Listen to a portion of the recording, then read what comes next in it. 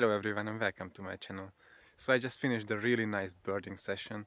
It's quite cold, so the trip wasn't long, but I met a common chaffinch female and I also met some Eurasian siskin. I don't know if I pronounced it right or not, I will check on it, but for the time being it's siskin for me. They are really small, really colorful birds. I met a female and a male. And the male found something that he really liked, so he was eating quite a bit, and I managed to capture some quite sharp photos of him. And I was really happy because I didn't really have a good photo of it. And there is a beautiful type of finch you could see in my previous videos. It's called the Eurasian bullfinch, and I found a bunch of them. I only managed to capture the female, which is not that colorful, but I was still happy because it's quite a rare bird. It's only here for the winter. Next time I hope I can capture some of the males as well. In the end I found some long-tailed teeth. So yeah, it was quite a nice day, even though it was just